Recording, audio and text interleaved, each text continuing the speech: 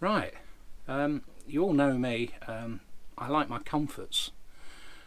We've got a bed here, it's got a mattress here, a mattress topper, a nice comfy memory foam pillow, and we're very comfortable generally in our bed. So when someone sent me this, it said stops condensation. It's a dry mat. It's for a company called Shipshape. It protects your mattress and cushions, prevents condensation, restricts damp, mould, mildew and musty odour. It's quick and easy to fit, and it performs better than slats. I thought, actually, I wasn't sure that I needed this product, but I thought, well, I'd have a look at it anyway, because I actually saw it in the magazine a couple of months ago, and someone there was using it because they had a bed that was made up of slats, like I'll show you in a minute, but they only had a very thin mattress on it, and what they said was they could feel all the slats underneath, and they bought this simply for that idea that it would improve the comfort of their bed. So I can't actually test whether this stops condensation, so that's my first disclaimer here, but I can check if it does help with comfort with these slats. So when would it help people with condensation then? Well, it helps condensation if you've got the example I can give you is where you've got single beds like this, but they're above a garage, and what's happened there is that you've got a flat board where the mattress sits on the board, and you get cold from coming up in the garage, warm inside, and that creates condensation, and people report having condensation problems and mould problems under their mattresses. So there's a couple of people I know of that have had that problem, and this has been suggested as a solution to that. So if you've got that problem, maybe you'll want to check this yourself, but I can't test that. What I can test is whether this works to make slatted beds more comfortable. So let's have a look at that. So these are the slats I'm talking about. As you can see, they're put in there for lightness, and if you've got a mattress on top of it, it's not a problem. Let's have a look what happens though if you put a mattress on top of that. Oh. And it also does that if I haven't got a mattress on it. So now what I've done is I've just put the mattress topper on top of the slats, and that is the situation a few people will actually have. They may have slightly thicker mattress than this, but not much. This is memory foam, so it's fairly indicative of what you might get on that sort of bed. So let's have a lie down and see what it looks like. Right, let's see what this is like. I can already feel the ridges there. Have a look. It's not bad, not bad. I think I tend to sleep on my side though, so yeah, and it's quite hard, I suppose. You can feel the lumps through there at each of the places. But yeah, I wouldn't say it's uncomfortable. I suppose I'd have to stay here for about 8 hours, wouldn't I, really, to test this. Right, so I'll see you later then. Yeah. Right, let's have a look inside the packet. I haven't opened this yet, obviously, so I have no idea what's inside. Right, let's get it out. It feels a bit like netting, and it's springy. Do you see that? Sort of fairly sort of springy, like a double sandwich, isn't it? Okay, I wonder if it says you can fit this in 5 minutes, so I suppose it's supposed to be 2 meters long. Yeah, so it should be reasonably easy to fit. Okay, let's have a look what the instructions say.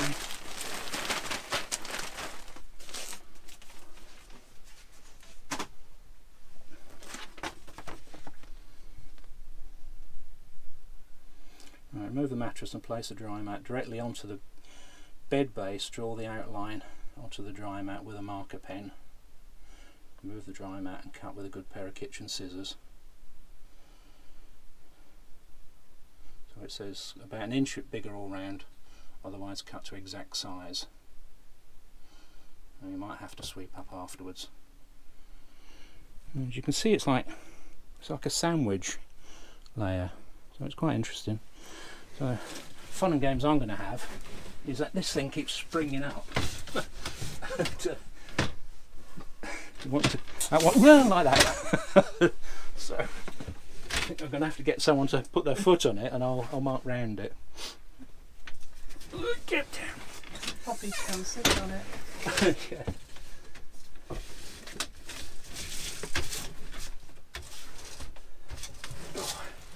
Right, sit down.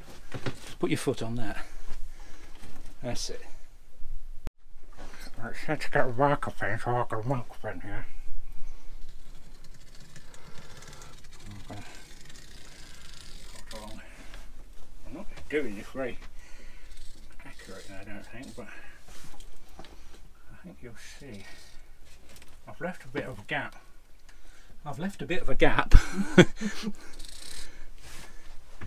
Because the other bit's gone down the edge there. I've got a bit too much at that end. I'm going to have to stop there because I can't get any further. Let's pull that back a bit. So I've left it.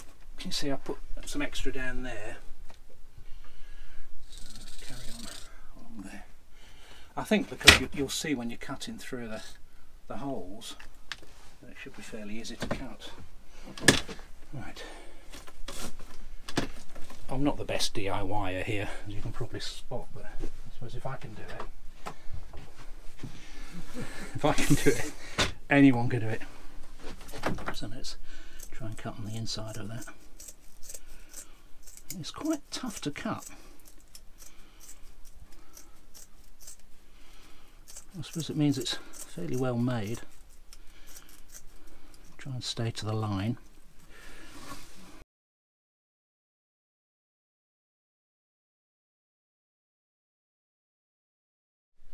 Right, so I've got it loosely laid over the top. I've tucked it down the edges down here, and down at that end there's quite a loose bit, but I'm going to leave that because that gap's always there. So let's put the mattress on top of that. I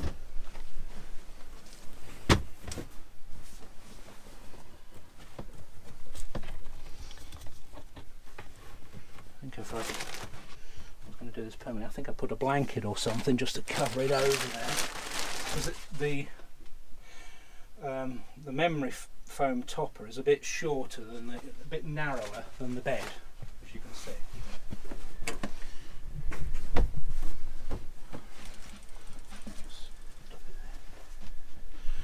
So let's have a see if that sort of difference that's made.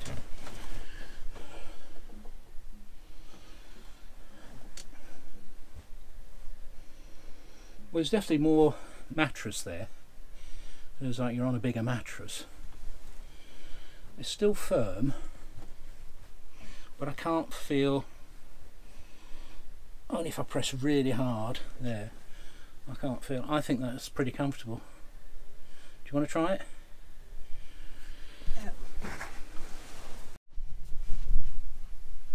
Yeah, I can't feel the slats. No. It's hard, like you say. Yeah, I think because we're used to sleeping on a mattress, aren't we? Yeah, but you think if that was in a drop-down bed or something like that, you could sleep on that. Yeah, because you probably would have some extra thicker mattress, wouldn't you, slightly? Well, yeah, this is a very thin mattress. It's very thin, but I honestly can't feel the slats through it. I thought I would. No. Yeah. I was just thinking, when we had that drop-down bed in the Bailey, we had those Foley springs, yeah, and I could always feel like I was in a hammock or something with those. So I think what it does is it spreads the weight a bit, doesn't it? Yeah. I mean, it is hard, but it's not because you can feel the slats. No, and I think it's quite an unfair test, I think, really, because this memory foam is just a memory topper, isn't it? It's only about it's only that thick. Less than an inch thick, isn't it? Yeah. And if you so it is from a company called, let's see that, I've got a thing in the way, Ship Shape. and they do mattresses and cushions as well for motorboats and yachts, shaped bedding, so they do all sorts of different bedding.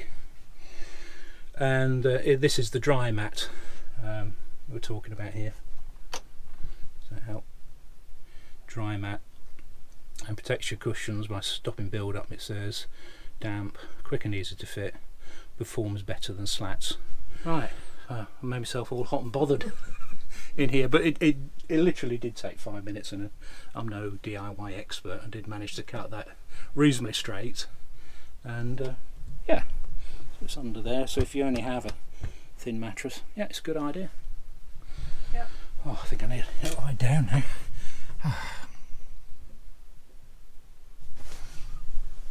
Because the other thing I've realised is that you can, if you've got a mattress cover, you can actually tuck it inside the mattress cover, so you can have it sort of under the mattress. So I'm going to leave that on, even though I don't need it.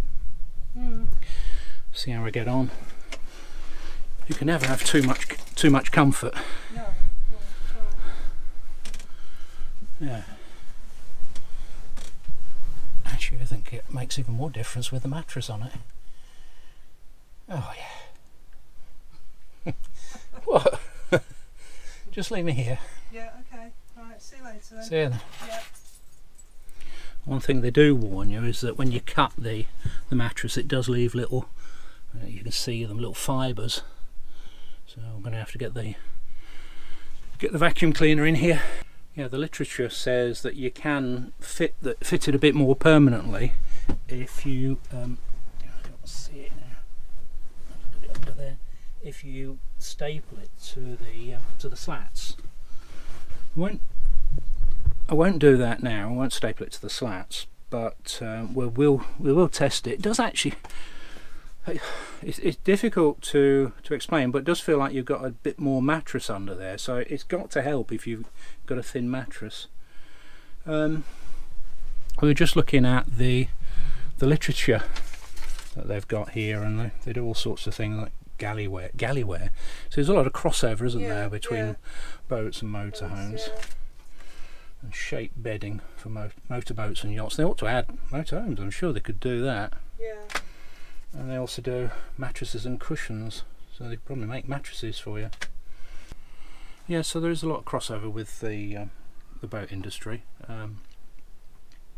Anyway, if you like what you see, remember to subscribe, give us a thumbs up, and hit the bell icon as well. And we'll catch up with you soon.